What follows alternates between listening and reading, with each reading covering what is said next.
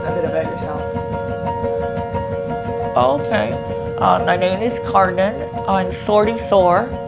I'll be 45 the last day in May. I was a registered nurse up until 2007. And I had 2 children, 2 daughters, Liza and Hannah.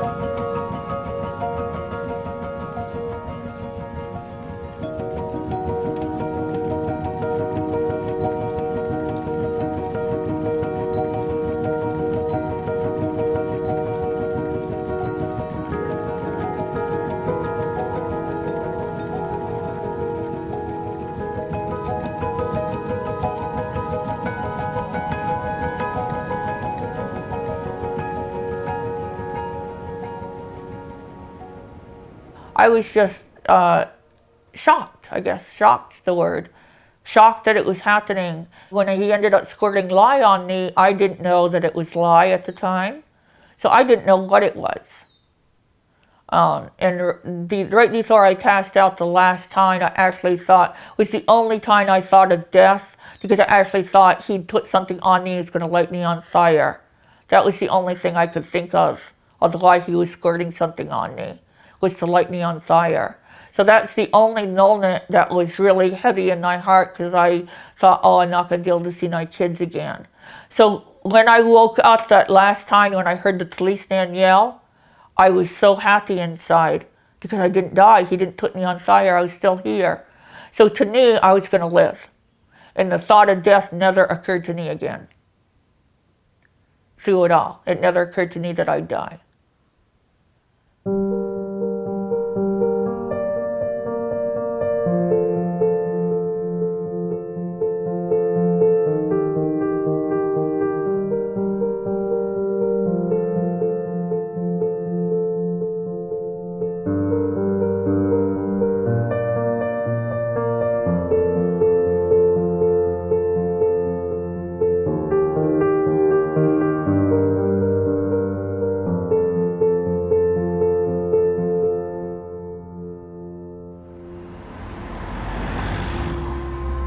What happens with deep chemical burns is that, unfortunately, lye, more than acid, tends to penetrate into the tissues as it sort of liquefies it along the way.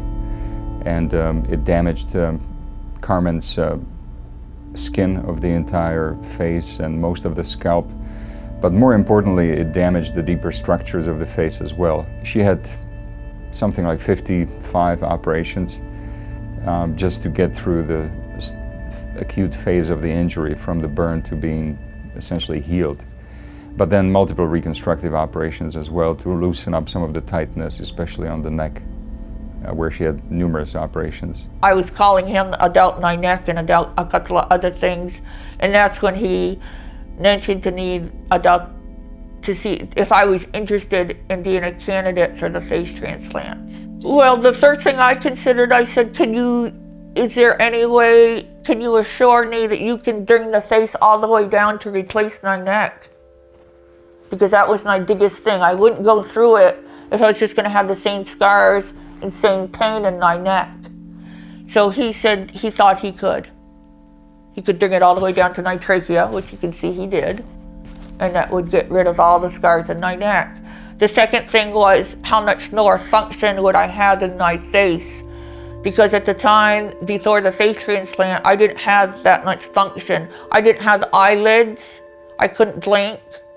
I just had a hole in this eye, so you could just see a hole where I could look out and see you. We had Carmen listed since, I believe it was early December of 2011. And actually, a couple of weeks after her listing, we got a potential donor, but ultimately failed for other reasons.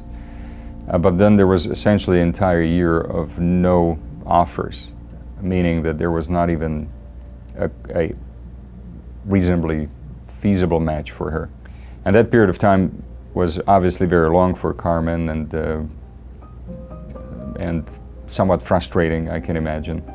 So 14 months from her time of listing, we finally got a call about a donor that wasn't perfect, but was the best we have seen in 14 months.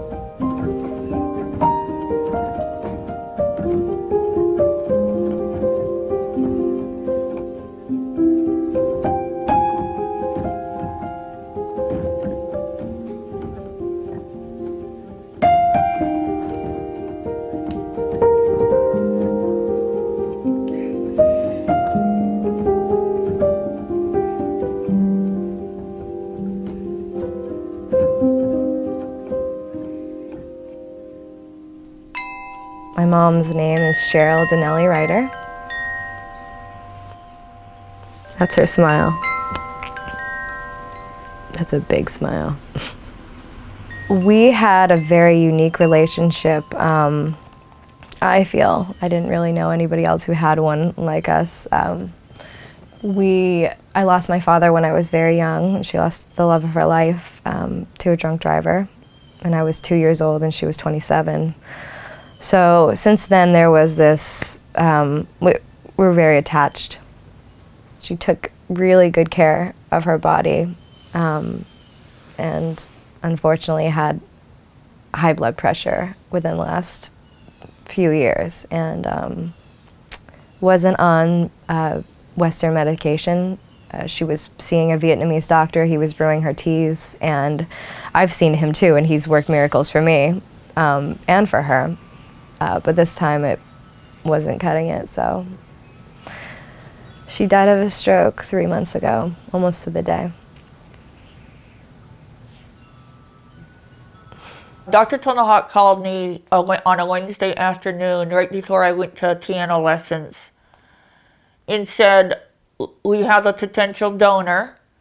She's a little older than what I said I wanted, somebody within 5 years of my age, especially on the higher end. But he said she's a little older, she's 56. And he said, and I wanted to ask you if that's okay, because I really think she might be a good enough match. And I said, okay, then 56 is fine if you think that that's a real potential that this could happen. And he said yes. So then he called me again at 11:30 that night and said, the family said yes, her face looks great, or do you want to do it? And then I said yes.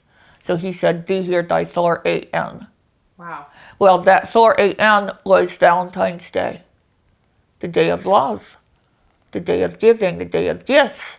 So to me, that was my gift. So I knew in my heart it would work out, so I just went with that.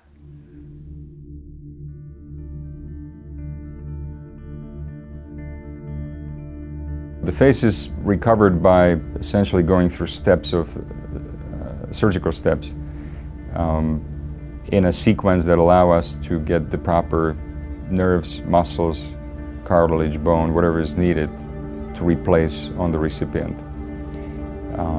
And the tricky part of the recovery is that the unit ultimately has to stay alive from vessels that cannot be injured. And they are fairly small and they branch extensively. So it's a somewhat tedious but also high-stake part of the operation. If you make a bad cut, you can lose everything.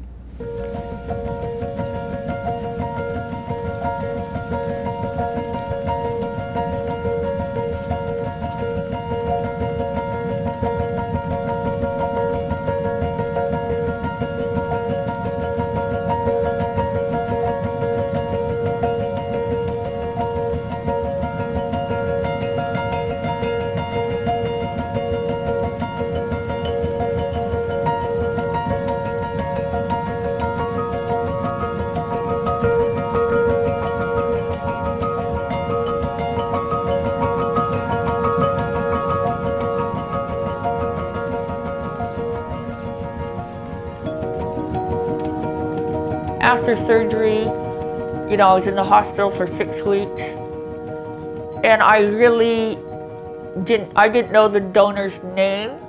I didn't know her name. I didn't know anything about her other than the fact that she was 56.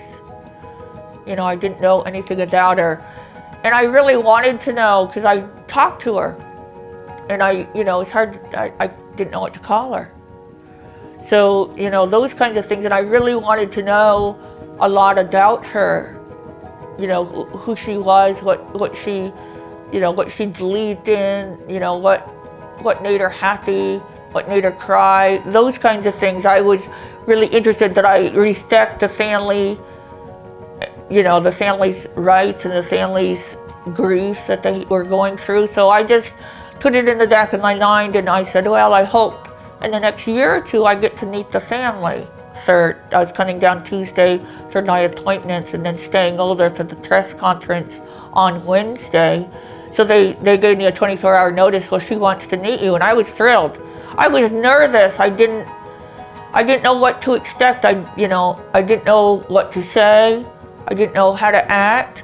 So I just sort of, you just sort of go with the flow. You don't worry about it. And then as soon as I met her, it was just so easy. She was just so beautiful and so accepting and just so peaceful that she made it was really easy to talk to her.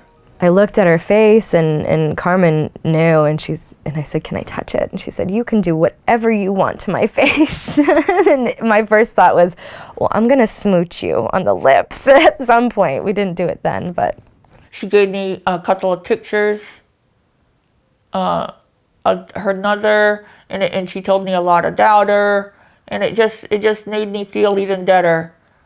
You know, it made me feel like, you know, she's still here because I've got her face.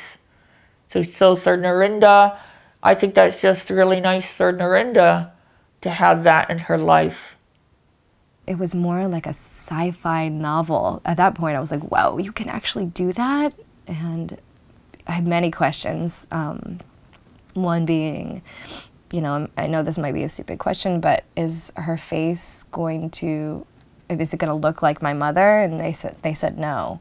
They said everyone has different bone structures and and muscle structure, so it was going to mold to her face. It definitely looked like her, and I guess it was good to hear that at the time. I don't know how I would have felt to have known that there's like a mom clone walking around. But even if I did, I mean, maybe I would feel the same way. Just lucky to I get to see her again. I had forgotten what it was like to look normal. And the first time I went into the grocery store, nobody looked at me. And that was, I noticed nobody looked at me.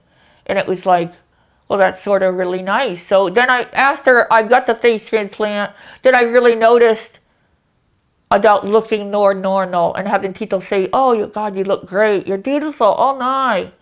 And I hadn't heard that in years. So that really sort of caught me by surprise, because I wasn't thinking about the physical looks anymore. I'd sort of, you know, moved on from that. So that was actually a pleasant surprise.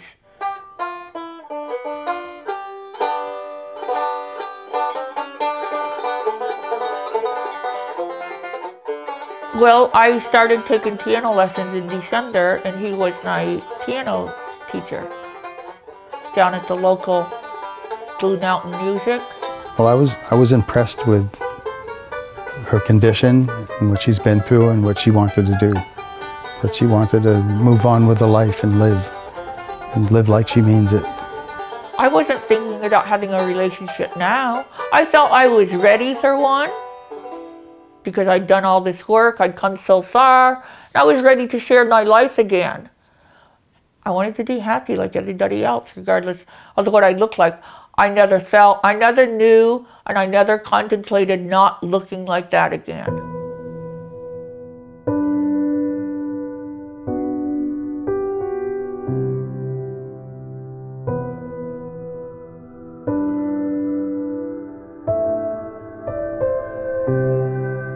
After all the seeking and searching I did within to find out for myself why I was here as a human and what life is really about to me, I realized that all these events, negative and positive, are all meant to propel us to a new place, are all meant to propel us to be the people we really want to be. So for me not to forgive is only hurting me. It's not hurting him. He's already hurt in his own way. He's already created his own life. Nothing I do is gonna change him. It's easy to blame someone like him. that it doesn't help.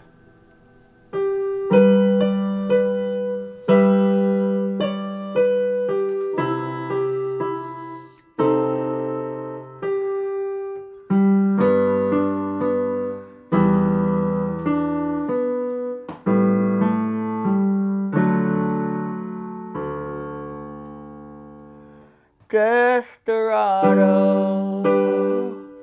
why don't you come to your senses and outright instances for so long now?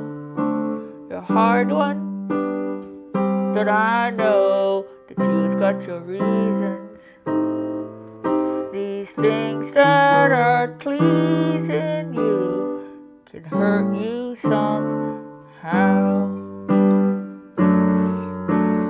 To draw the queen of diamonds door, she'll beat you if she's able. You know the queen of hearts is always your destiny.